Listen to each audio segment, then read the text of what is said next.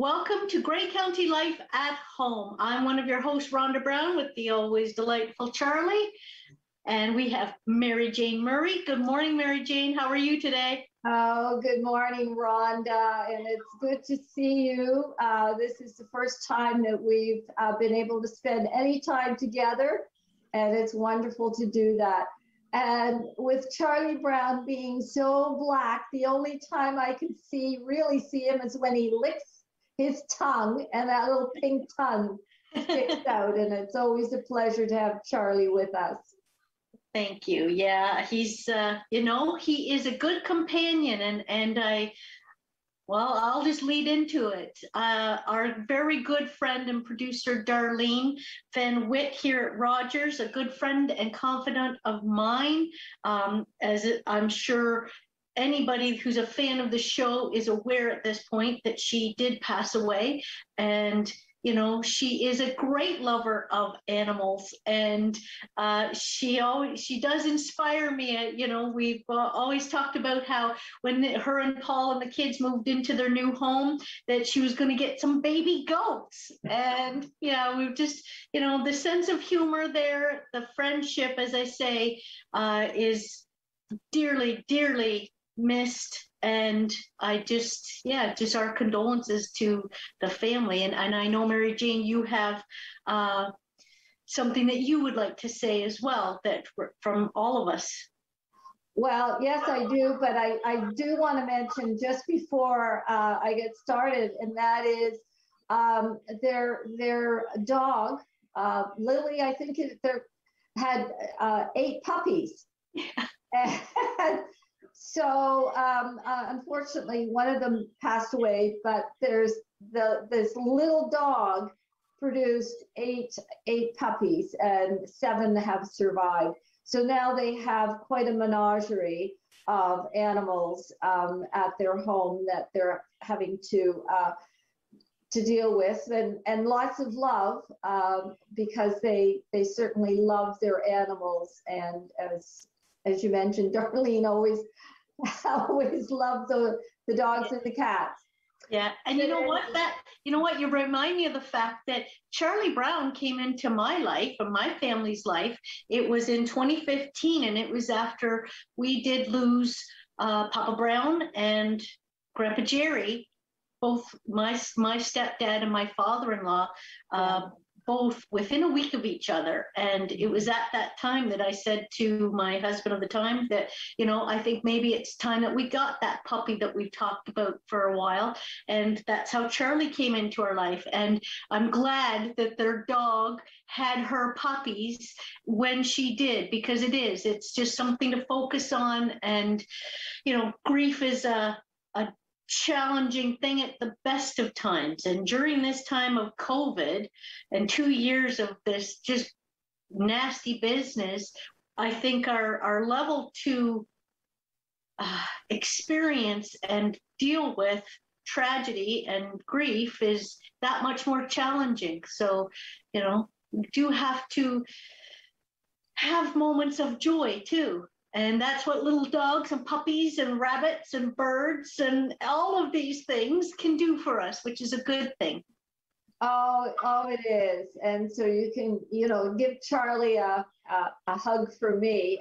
We don't at the moment have any pets, but Renee keeps, really trying with her adorable adoptables. She's really trying. And I think that's her goal, is for us to have a dog before we really sort of finish up at some point. But just getting back to Darlene, she was our dear friend and our producer, and I really wanted just to express that, and it was such a difficult week for us, and you and I had the opportunity to take the week off. And I really just wanted to thank our viewers for being patient, because we actually asked Mark to do a previous show so that you and I would have time to process our grief.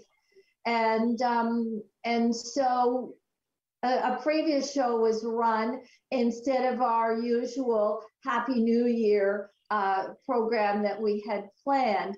And so, our viewers have been very kind and with their kind words and with their patience. But even though you and I had the opportunity to take some time off, Mark was still back at the station, producing programs, managing the station, all the while he was grieving for the loss of his colleague of 20 years. So Mark was still carrying on, and we appreciate that. We also, on a more positive note, just wanted to mention that there's been an award that has been set up in the name of Darlene Van Wyck for students of Grey County who are engaged in or thinking of becoming engaged in or currently engaged in post-secondary school in media studies. Now that includes film, radio, broadcasting, photography, and television. So if anyone is interested in contributing to this fund, donations can be made through the Community Foundation of Grey Bruce. And you just need to make a note that indicates that it's the Darlene Van Wyck Award. And we are so pleased that Carol Merton and Ruth Lovell worked with Stuart Reed and Paul Van Wyck in order to put this award program together, and to Rogers TV for helping to contribute the funds to support the award that is being initiated. Yeah, that's so special. And I know that would just, I think, would tickle Darlene pink. So I think that is a wonderful tribute. And with that, we will start our show, and we will be back after these messages with more Grey County Life at Home. Thanks for joining us.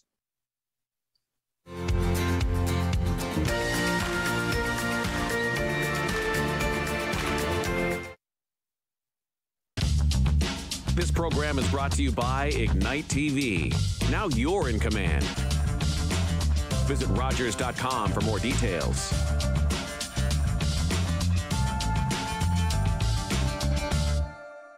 At St. John Ambulance, we're all about community.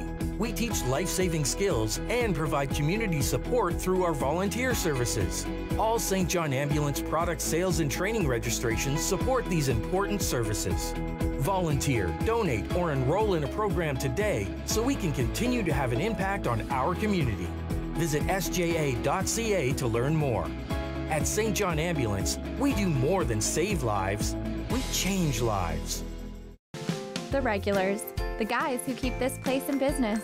Last week, they had something to celebrate. Jason had just finished university, so they toasted his profs, his TAs, his old roommates. Well, they toasted just about everyone. But I worry about and take care of my guys. So even when I know they're not driving, sometimes that means bringing them a little surprise. And then they had a drink to me. Brought to you by Smart Serve Ontario and Arrive Alive, Drive Sober. Join us next time on Grey County Life at Home, as we're going to be talking with the folks from the Fresh Roots Cafe.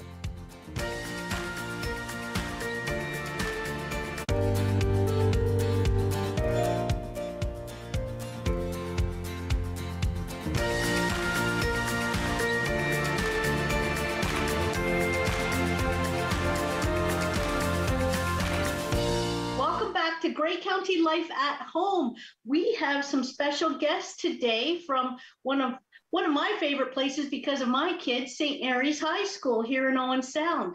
Mary Jane, do you want to introduce these lovely ladies? Well, yes, we have with us Lorelei Hay, and she is the RISE program facilitator at St. Mary's High School.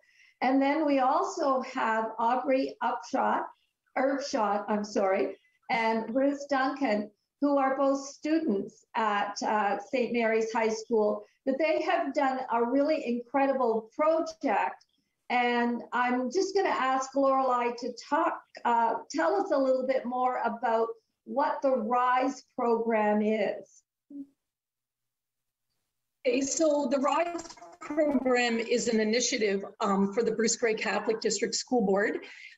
It was designed to connect Indigenous ways of knowing and our own educational system, to marry it sort of, and to allow students to express themselves through the arts. I have the course outlined, so I'm going to just read to you what RISE stands for. Reconnecting identity and spirit through the environment. Nurturing the student's well-being is the foundation of a successful educational experience. And the motto is, I am seen, I am heard, and I am valuable. So basically the course is integrating Indigenous culture and knowledge with our Ontario Catholic graduate expectations of being an effective communicator, a creative and holistic thinker, and a responsible lifelong learner. Oh, that sounds amazing. I'm so pleased to hear the integration of Indigenous culture into the high school program. Mm-hmm. So Lorelei, would you like to just introduce the project that Ruth and Aubrey started? So we use the arts a lot in the program because, you know, sort of art is its own language, and there's a way you can express yourself differently than just through writing. We were lucky to have a partnership with Elephant Thoughts out of Collingwood. They provided equipment for the students to use and training.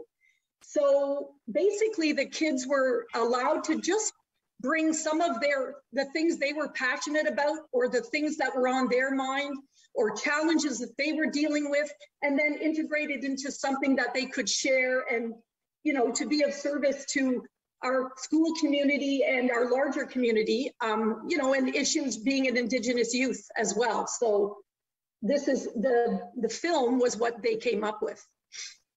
And so Aubrey and Ruth, would you like to tell us about the film that you produced?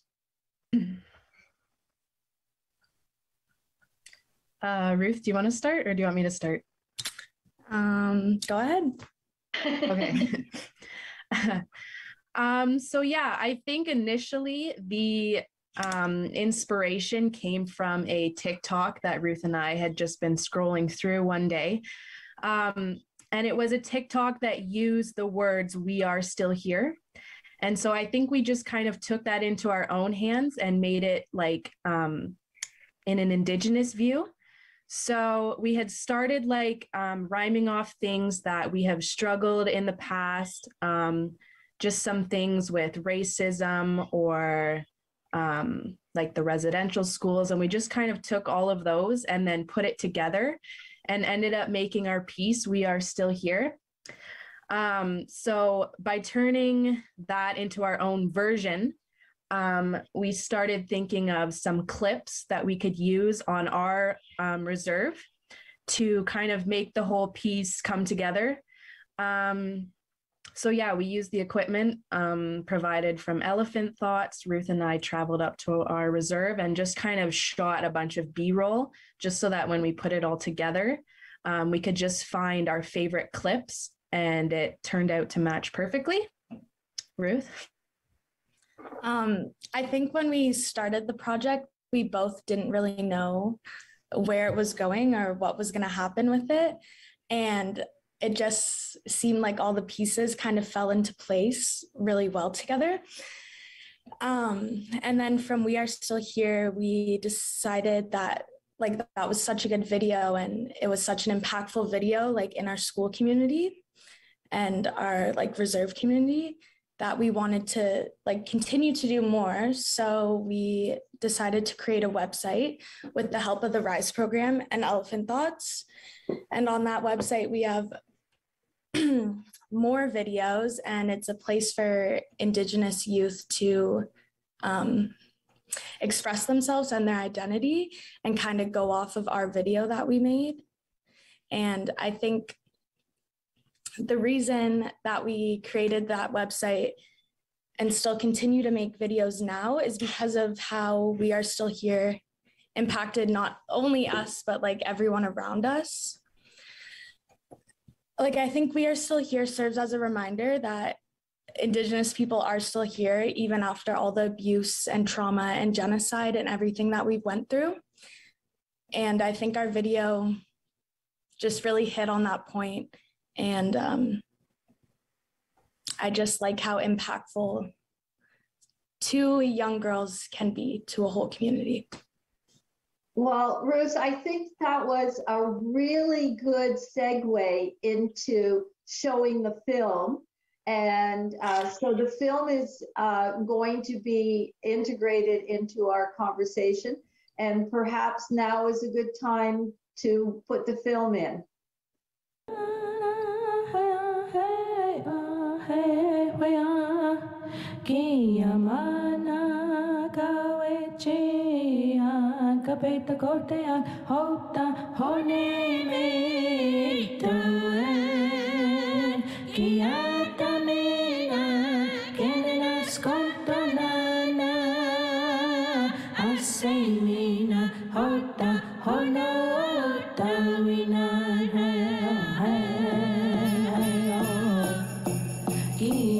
There was a time when we couldn't practice our songs or dances.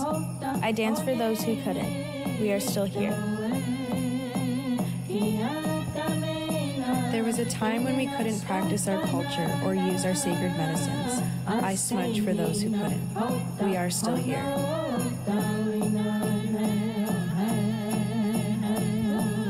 There was a time when our language was taken from us. I'm learning my language for those who it was stripped from. We are still here. There was a time when we were forced to change our self-identities. I wear my moccasins and beads for those who were told they couldn't. We are still here. There was a time our hair was cut and forbidden. I braid my hair for those who lost theirs. We are still here.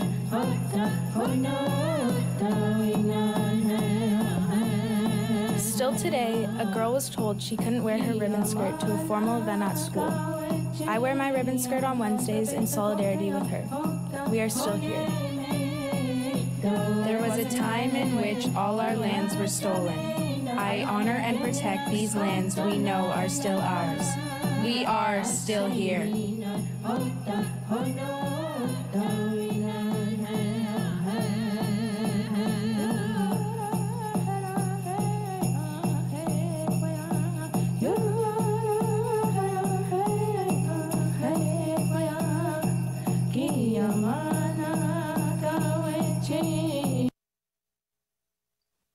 Wow, that was an amazing video. I watched it myself as well. That is, it is very inspiring. And as we were talking about earlier, Mary Jane was saying that the shots that you chose to use, the angles, the lighting, everything about it was really very beautiful.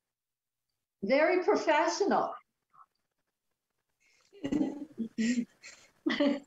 So this film has taken on greater significance other than just your project.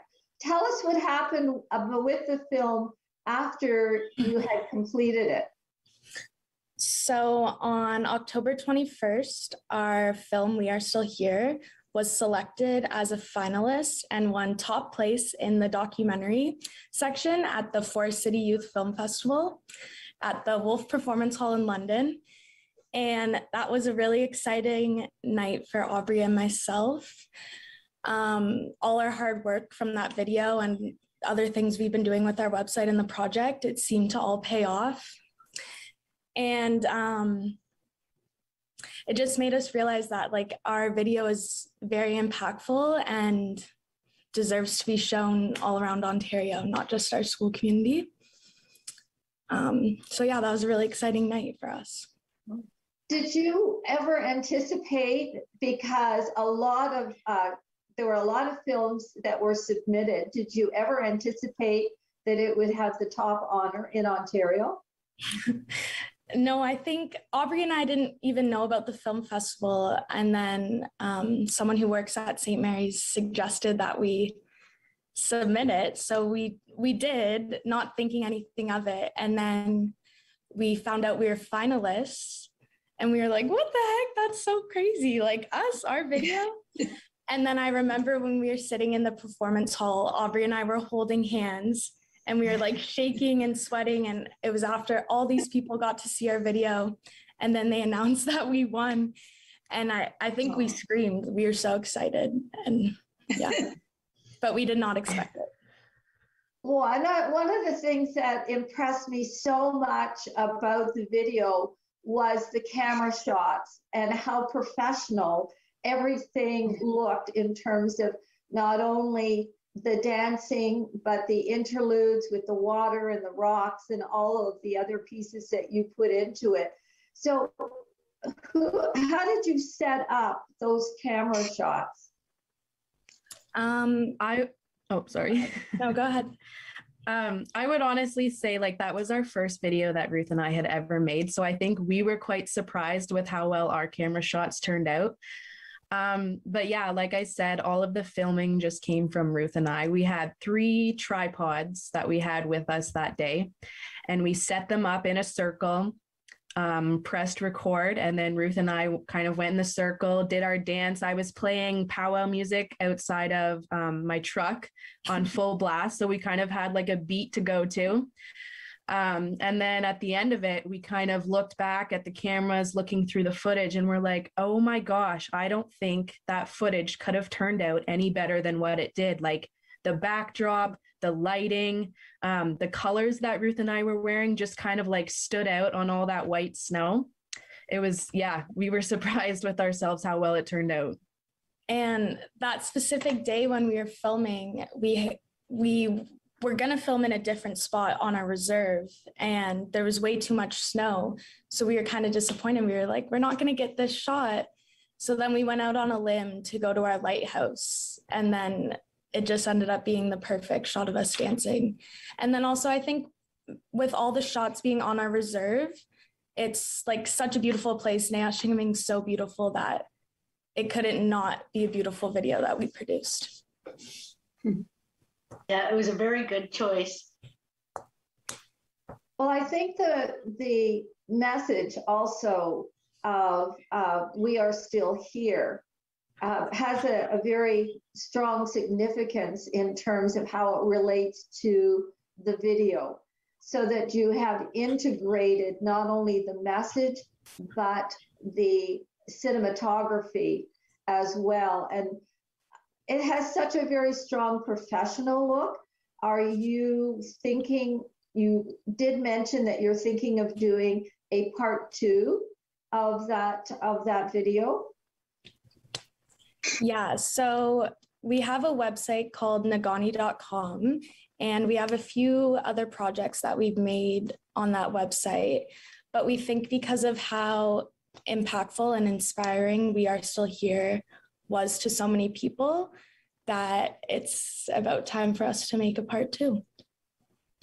Being as like it was our first video that we made, it was really good at the time. But now that we've kind of produced more videos and kind of look back at We Are Still Here, I think we just have like so many more ideas that we think of that we could add to that to kind of top it, being as we have some experience now.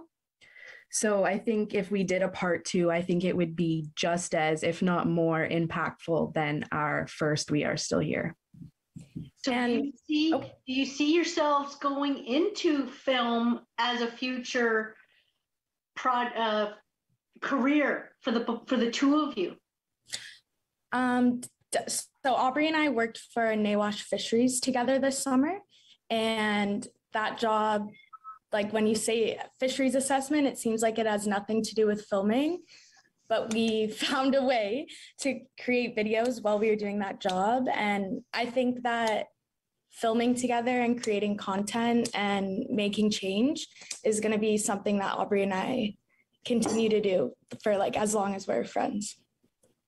Just even like as a side hobby too. Like I'm still with fisheries right now, and I'm kind of like the main photographer with the group. So I do like the interviews. We're working with CTRE right now to make a documentary in the future.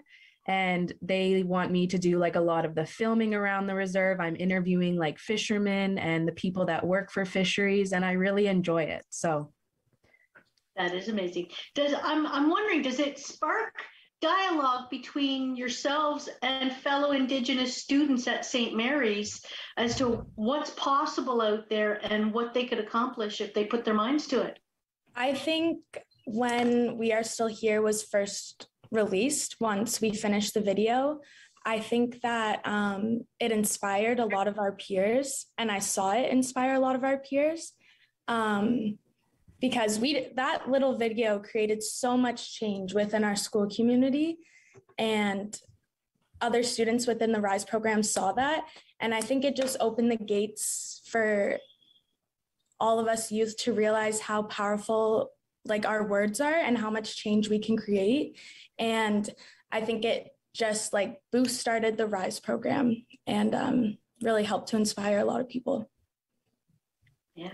Well, I have heard of another film. It's called Resilience, and they actually did a showing at the Roxy Theater. Now, I know that we're sort of still in a semi-isolation lockdown situation, but this may be an opportunity to have things on a larger scale for our larger community, because it is so important that we learn more information about our Indigenous community and the history in our local area, particularly in Owen Sound.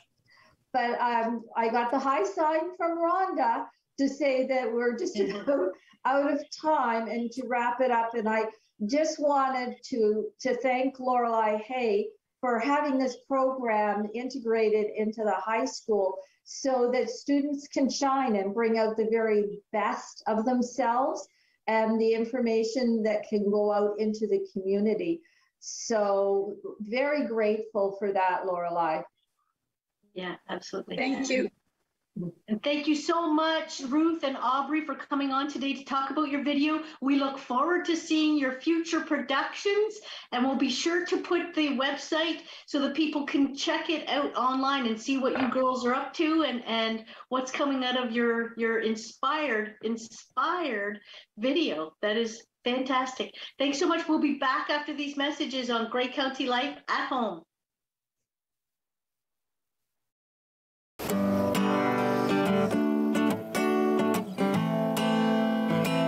I'm a singer-songwriter from Six Nations, and I've been writing songs about my experience, and with that being said, it's helped me hold hope in my heart in following my dreams and being resilient to everyday Indigenous battles.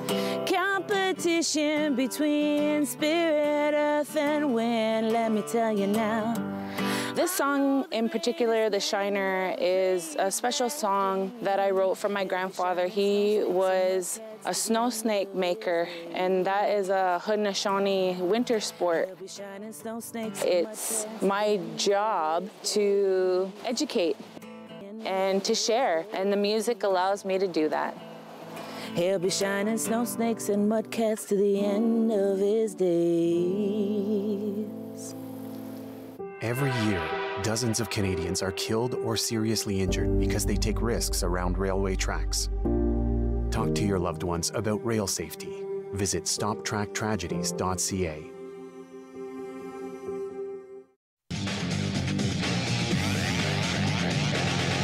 Hi, I'm Thomas Shade, a right wing with the Owen Sound Attack. Go behind the scenes with your favorite team on Attack Rap every Tuesday on Rogers TV.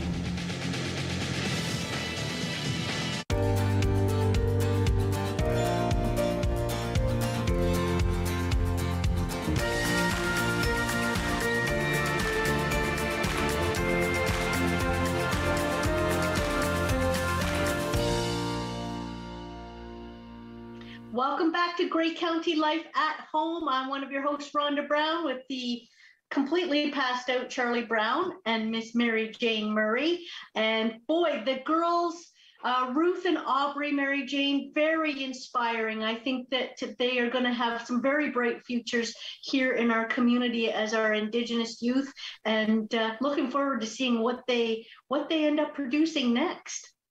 Oh, that will be very interesting. But once again, we're in the second segment, and we do have some special guests with us today. And of course, they're from one of my favorite spots in Owen Sound, the YMCA of Grey Bruce. And we have Christine McCardell, who is the Community Justice Program and Restorative Justice, and along with Heather Tawse, did I get it this time? With Heather Tawse, who is the Community Justice Program worker. And once again, the YMCA is really an anchor in our community that has so many programs that support the community on a lot of different levels. And this is new to me, the restorative justice. And so Christine, can you tell us more about the program and how it works? I sure can.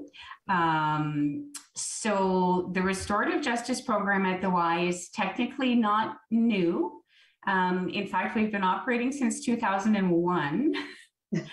But we operate in a very limited setting. So it's often a program that, unless you've sort of had an opportunity to have contact with it, it might not be familiar to you. So we enjoy having conversations like this where we can speak to people about what it is we do and how and why we do it. So I appreciate the opportunity. Thank you. What does restorative justice, what is that? So restorative justice is a philosophy, if you will, a way of looking at things that differs somewhat from what we know as our traditional formal justice system. So in our traditional formal justice system, when a wrong happens, it's viewed as the breaking of a law. It's the violation has happened against the state. If you look at things through a restorative justice lens, when wrong happens, it's viewed more as a trust that's broken and a violation against a person or their property or a relationship having taken place. So if I can put things in context in terms of our program a little bit, so within the justice world in Grey and Bruce, there are many facets, of course, and we operate technically as what's known as a diversion program.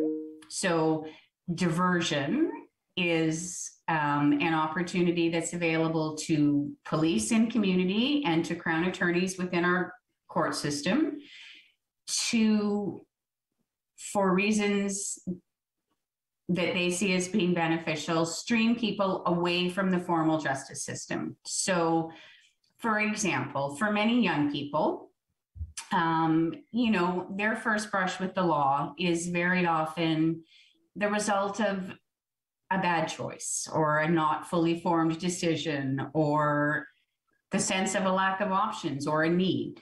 Very rarely is it a conscious, I'm going to break the law today, mindset or goal or plan. Now, does that make the offense any less illegal or any less negatively impactful to the people that it involves? No, of course not. But it does suggest that in certain situations, a response that differs from our formal justice system might be more beneficial. So when they're interacting with young people, police officers or Crown attorneys have the option under certain circumstances to divert them. And that's where the diversion programs enter into it. And that's part of what we do here at the Y with in our justice team. So a diversion program is meant to, we still need a response that holds a young person accountable for their behavior, that aims to prevent future offenses, and that provides proportional and meaningful consequences for a young person's actions, right? So this means, so in a diversion program, we're given a bit more leeway. We have a bit more of an opportunity to explore the circumstances of an offense, and based on that information, to create a more individual plan for a young person that's going to provide them with some education and some tools, we hope, that will allow them to make healthier, more acceptable choices going forward, right? Mm-hmm. So those tools can be things such as education around things like substance use or anger management or healthy communication skills, things like that. My colleague Heather will talk to you in far more detail about that in a few minutes. They can also be more concrete things like resources to assist with housing or employment or education. And again, the fact that these programs are based at the Y, Mary Jane, is such a unique and lovely opportunity because it dovetails so well with other services available at the Y, and it allows for those connections to be made perhaps a bit more seamlessly than they would in other situations. So all of those are really useful tools, and we make really good use of them at the Y. But what's determined to be a particularly valuable preventative tool, especially with young people, is the opportunity to gain an understanding of the impact of your action on others. So to get a big picture, right, of who's been impacted by harm that's resulted from an offense by your actions, and to understand that, and to be able to engage with those people and explore how that wrong perhaps could be righted. So when we take an explorative, a restorative justice approach to youth justice, that's what we're allowing for. So in effect, we provide opportunities for people and communities to come together to resolve offenses, to resolve incidents, to repair harm. So in a nutshell, what we do is we hold what we refer to as justice circles, and they are opportunities for young people, their families, their communities, and their victims, should they wish to participate, an opportunity to come together and deal with a specific issue, a specific offense. So a justice circle is a one-time meeting. There's a lot of preparation going into it, and there's a lot of work done by the young person after it, but the circle itself is a one-time meeting. It's a facilitated process, and our facilitators are all very well-trained community volunteers. And basically what we do is we provide a forum and a little bit of guidance in assisting people in telling their stories, for want of a better phrase, sharing really specific information about how they've been impacted by what's happened. It provides an opportunity for them to have that voice, for those who have been harmed to have that voice. It also provides an opportunity for young people to be, in the greatest sense of the word, personally responsible for their actions, because they are sitting with people that they have wronged. And once everyone's had an opportunity to tell their story and all of that information is out on the table, then we spend some time creating a plan for restitution, what we refer to as an agreement. Sometimes those agreements contain really concrete things like financial restitution, replacement or repair of stolen property, replacement or repair of damaged property. Sometimes people will say, I really just want to see you learn something from this, right? So we explore ways, okay, how can the young person demonstrate that to you? Sometimes a genuine apology is really all that people need to feel that they can move forward comfortably. the goal of our process is to, as much as we can, take people to a place where they can, at the conclusion of the process, feel that the situation is resolved, that they can move forward in a positive way and put this behind them. And that's, provides as much benefit for the young person as it does for the victim, right? So in a nutshell, that's what we do. Wow. This is a very unique situation instead of going to the criminal courts. So Heather, I just wanted to draw you into the conversation and to talk about some of the outcomes that you feel are happening in terms of how this program impacts on the community itself.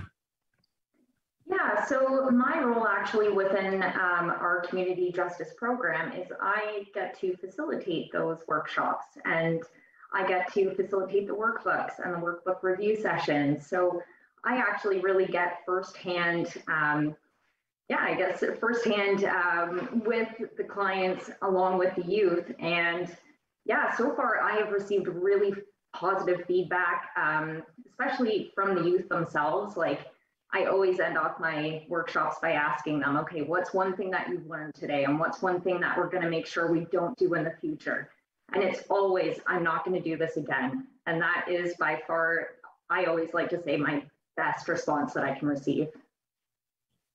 Do you feel that by diverting some of the, say, minor wrongs that are happening, that it's actually reducing the pressure on the court system?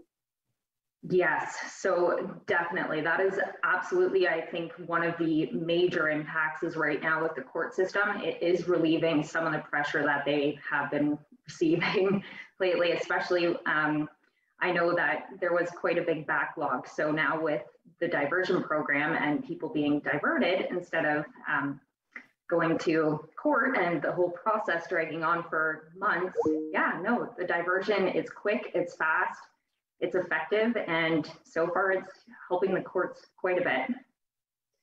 Do you feel that, or do you know whether or not the charges go to a criminal record, or if they go through the diversion program, they avoid a criminal record? Yeah. Sorry, Christine, go ahead. Well, that's okay. So if a young person completes diversion successfully, no matter how they come to us, so we accept referrals, as we said earlier, from both police and courts, so pre-charge and post-charge, if you will. And in the case of a pre-charge referral, which would come to us from a police service, from a police officer, upon completion of our program successfully, a report goes back to police. I mean, I will be clear, we're obligated to report back either to police or courts pretty specifically about what's happened, what this young person has done, how they participated in the program. It's by no means a get out of jail free card. In fact, it's sometimes a harder process for a young person to go through diversion than it is for them to participate in the more formal court process. But upon completion of diversion successfully, there is no criminal record. So police who refer a young person, they do that instead of laying a formal charge. They have the option, they maintain the option to lay a formal charge if the young person isn't successful. But if the young person is successful, then that file is simply closed when the police officer receives the report back. And similarly in the court process, if a young person is referred for diversion during your youth court, then that matter is adjourned to allow them time to complete the program. And upon completion, that charge is withdrawn. So, I mean, one of the most concrete benefits of diversion for a young person is the opportunity to come away from this experience in a way that is not going to hamper or hinder choices that they may want to make in the future, as we all know having a criminal record can do. So that's certainly a very concrete benefit of diversion. But there's lots of lovely little benefits that come from diversion and the restorative justice portion of it in particular. I mean, we've had young people who have been tasked with providing personal service for a victim, for example, and the victim has been so impressed with their work and their work ethic that they've been offered employment. So it's a way of developing relationships within the community, and strengthening them and creating them, not just necessarily repairing them. Wow. Well, Heather, what age range are you working with here? We use the word youth, but what is the age range? Yeah, so for our youth, it's any youth between the ages of 12 to 17. However, I also with the YMCA deal with adults as well. So really anyone from 12 and up. Oh, I see. So I know in different organizations, youth means something different in terms of age. And so basically, if you're looking at 12 to 17-year-olds, you can really change the trajectory of their path going forward if they go through this program at an earlier age between 12 and 17.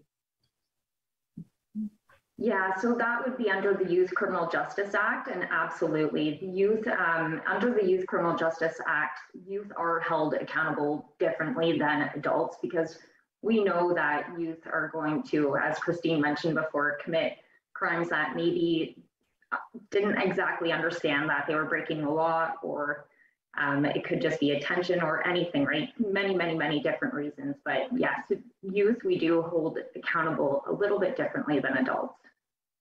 Certainly we'll get to the point again where none of us getting any younger. We will get to the point where we'll need to be recruiting folks again, no doubt. And typically they're folks who simply have an interest in young people, or folks who have an interest in safe, healthy communities, and are looking for ways to engage in opportunities that support that. There's certainly training for our volunteers available. It's an informal process, as I've said, but it's one based in science and theory, and we want people to understand that as they're facilitating. So there's training in that regard as well. And yeah, when we're next ready to recruit, we will absolutely be making the public well aware of that. I think it's a testament to the program that the volunteers that we have been so committed for such a great length of time. It certainly does. Well, I think that we are most definitely. What kind of show do you want to see on Rogers TV? What interests you? Log on to rogerstv.com, fill out a show proposal, and tell us about your segment idea. We want to know what you want to see. Rogers TV, only on Rogers. I'm Nicole Martin, the proud ambassador for the Comfort Bear program. Comfort Bears provide these cuddly bears to local children who are terminally ill, facing trauma, or battling a serious illness.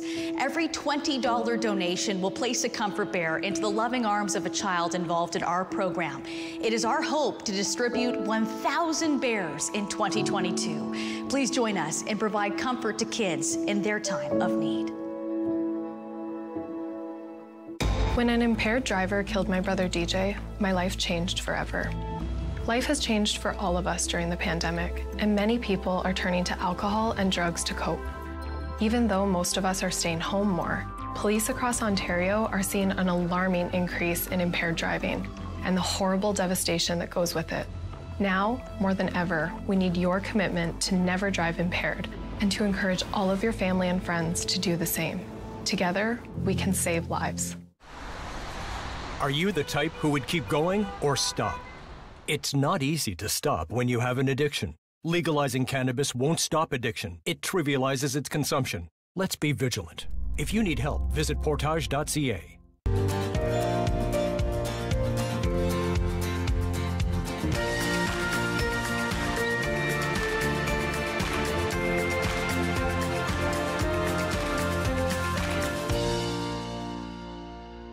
Well, welcome back to Grey County Life at Home. And as you may have noticed, we don't have any adorable adoptables with us. We still have Heather and Christine. And it turns out that our adorable adoptables is not available today. So Heather and Christine have agreed to stay and answer some of the questions that Mary Jane and I actually both came up with during the earlier segment. So what we were talking about is the idea of when a crime seems victimless, as Christine put it so succinctly. What happens when there isn't an actual private citizen who is the victim of a crime? And Christine, do you want to share that with us again so that everybody can hear your words of wisdom here? Well, that's very generous of you. Thank you. Yeah, I mean, I think as we all know, in the grand scheme of things, there are no victimless crimes, particularly when we're talking about situations that young people are involved in. If you consider a victim to be anyone who's been impacted by a crime, and again, speaking specifically about young people, their parents have most definitely been impacted by what's happened, and having the ability to have that conversation with parents and young people is often a bit of an eye-opener. Certainly when our kids do wrong, you know, we have that conversation. We know that they've done wrong, and we ensure that they know that they've done wrong, but we don't often share things like, gosh, that really scared me, or I was so worried for you, or that doesn't make me feel like I did a really good job. Those are ways in which parents are impacted. That 2 a.m. call from a police officer is terrifying. Those aren't the type of things we tend to talk about when we're disciplining our kids. So that aspect of the conversation is often really valuable. There are certainly times when public property is damaged. You know, damage to something in a park or a conservation area, or graffiti in our communities, vandalism. Oftentimes property is owned by people and they're prepared to come and participate, but oftentimes it is public property, in which case municipalities are sometimes invited to the process, chambers of commerce, downtown improvement associations, horticultural associations, if it's been public gardens damaged, things like that. So you have to, I mean, we encourage the kids to look at the big picture. And when we're looking at who's impacted by incidents, as facilitators, we have to look at that big picture too, and realize that the ripple effect travels through our communities and allow those opportunities into the circle as well. I think that one of the things that is important, particularly when my middle son was in his teenage years and always liked to walk that really fine line of risk taking and liked to hang out with the group that always got into trouble, but he himself never actually did it. It's really comforting for a parent to know that these are some options and can actually sit down and have conversations with their children around this is what happens when you do this in a community like graffiti, or what, in my use, it was always a brick through the school window. To actually talk to your children about what are the options in the community. This leads you into a criminal path. This leads you to another option. And I think that if parents are aware of this program and how it can impact how they speak to their children or their teenagers around what are the consequences. This was a big thing in my family. How do you make restitution? You are responsible and you have to pay for your actions.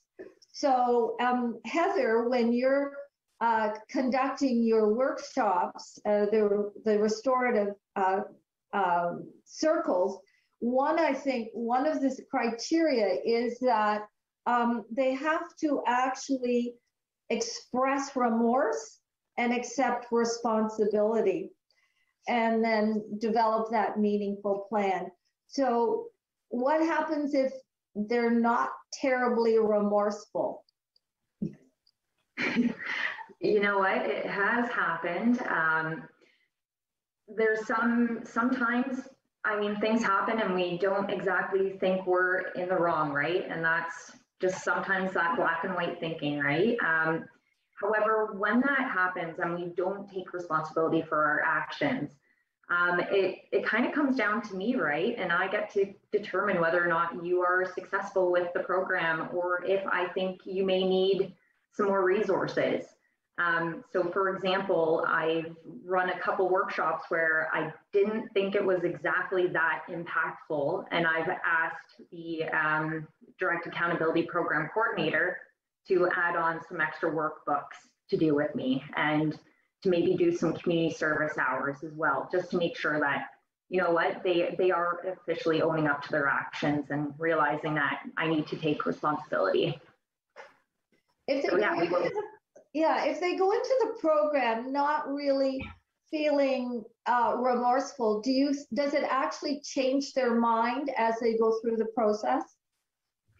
Most of the time, yes. I would like to think so, but Christine, if you would like to touch on that, you can too. No, I think you're covering everything off beautifully, Heather. I mean, certainly the act of hearing, I mean, specifically in terms, we're sort of talking apples to salad here with the workshops and the restorative justice program. One certainly flows to the other, but I mean, certainly within the circle process, the act of listening to another person's story about how they've been impacted is really powerful.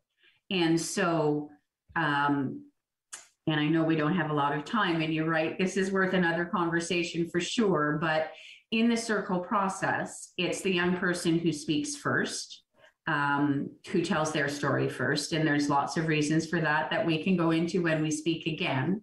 But at the end of their storytelling time, they're asked, is there anything you'd like to say before we move on? And often they say, sorry. And you say, okay. And then is the opportunity for the victim to tell their story. And in most circumstances, that's all new information to the young person, and it's usually very personal and it's usually very impactful. These can be very emotional settings. So victim has an opportunity to tell their story. If victim has any support with them, they're offered an opportunity to speak. Parents are offered an opportunity to speak. And before we move on to talking about the agreement, the plan for restitution, we'll say to the young person, is there anything you want to say before we move on? And often it's sorry again, but it's a very different sorry because it comes with a much greater understanding. The original apology is based on here's what I did to you and here's my understanding of what that means, right? Wow. Well, Christine, we have to have you ladies back to talk more about this. It's a very interesting topic. And call the Rogers TV viewer response line, email us, or connect with us on social media.